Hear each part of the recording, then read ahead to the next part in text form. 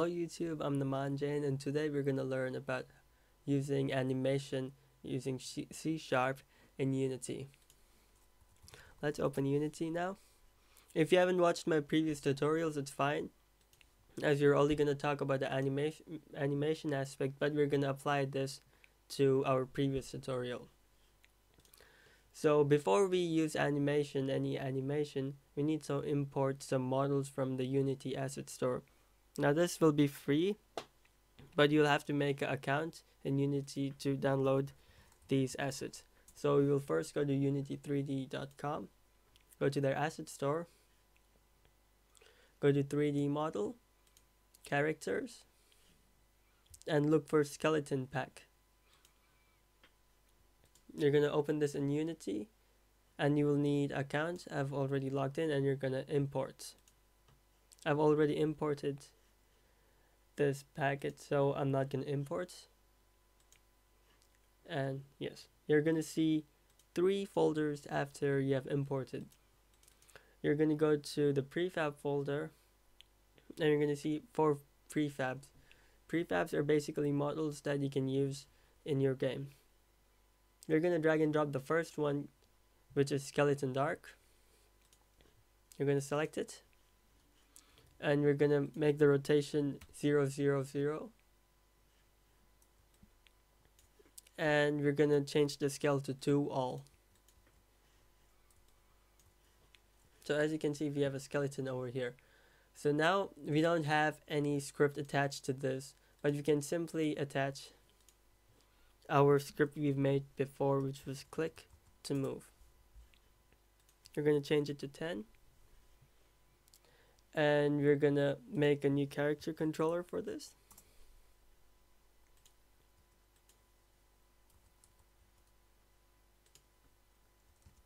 There we go, we have our new character controller.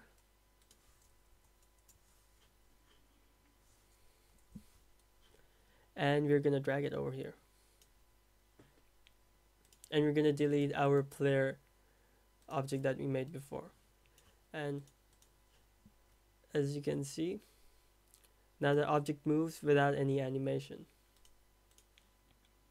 Now to add animation, we're going to use the animation component over here. As you can see, its default animation is idle and has 7 different animations. So to use that, we're going to go to our script, and we're going to add in 2 animation clips. We're going to call one of them run, which is used when the game object is moving. And we're going to make one more animation clip, idle, for when the game object is not moving.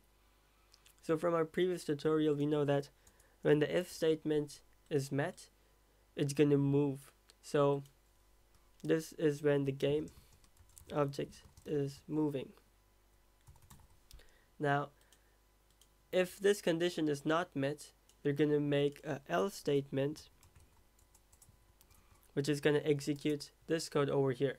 So if this condition is not met, you're going to execute the code over here, which means that this code is going to be executed when the game object is not moving.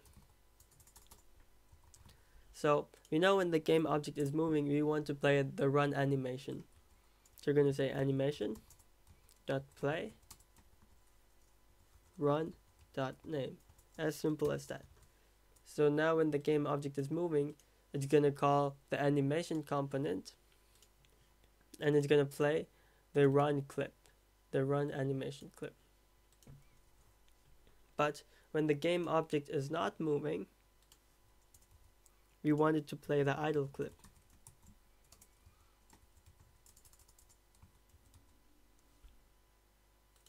Sorry.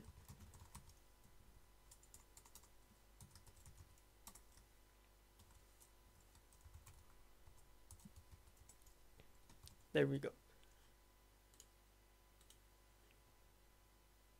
Now as you can, of course. Now as you can see, we have 2 public variables run and idle, but we have to assign them over here. So you can just click on one of these animations, and it's going to take you to the animation folder, and you can just drag and drop the run animation onto our run animation clip, and do the same for idle. And you can see that our skeleton has a run animation. But now we can see that the transition between both the animation run and idle is not smooth enough. So for that, we're going to use a function called crossfade. So instead of play, we're going to use .crossfade. This basically smoothens the animation during the transition. And the same over here.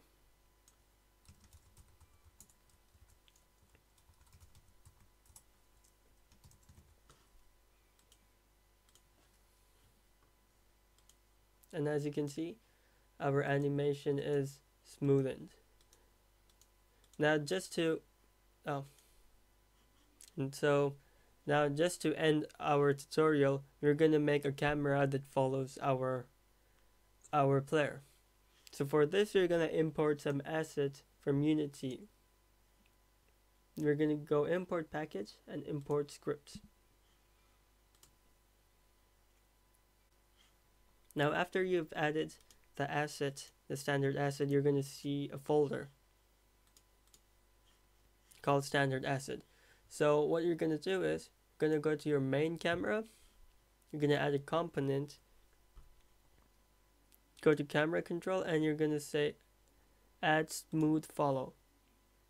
So this is basically adding a script to camera main, as like we added a click to move script to our skeleton dark game object. But the difference is that this smooth follow script is already made by somebody else and you're using it.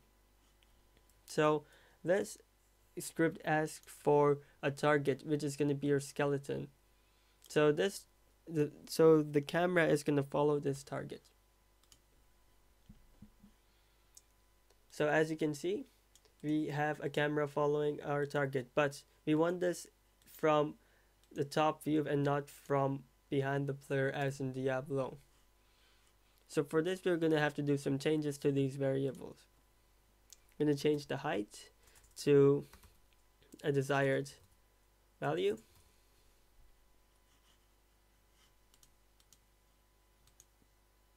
And we can see that we are looking from the top view, but as you can see now that the camera is actually rotating with the player, but we don't want that. So now we're going to edit the script so that the camera does not rotate with our player. So to open the smooth follow script, you're just going to click on the smooth follow script over here. Okay, so now we're going to edit the smooth follow script. So whenever you edit a script, it is very important to read the comments so you understand what's happening. So let's start from this function over here. So as you can see, it says here calculates the current rotation angles. As we know, we don't want the script to rotate and calculate the rotation angles. We can take out the wanted rotation angle.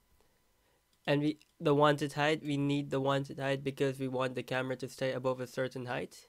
So we know we need this line, but then we know we don't need the current rotation angle because we don't want our camera to rotate. Same with over here, current rotation angle. This is used for damping the rotation, which we don't need. And same for over here. We don't need rotation damping because we're not going to use rotation. And can take this off too. And we're going to read the lines of code. And here, as you can see, it changes the position of the transform, which is the main camera's transform. And it also uses the current rotation variable, which we don't need. So we're going to take that off. And so we're just gonna follow without the current rotation. And it's gonna look at the target and it's gonna use the current height to set its Y position. So now that we have edited the script, we can see if it works.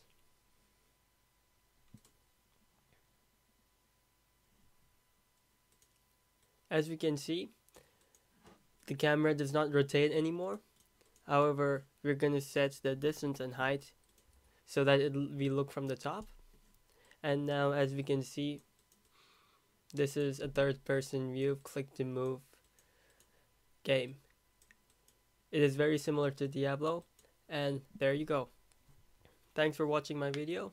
Please subscribe and like my video for more content.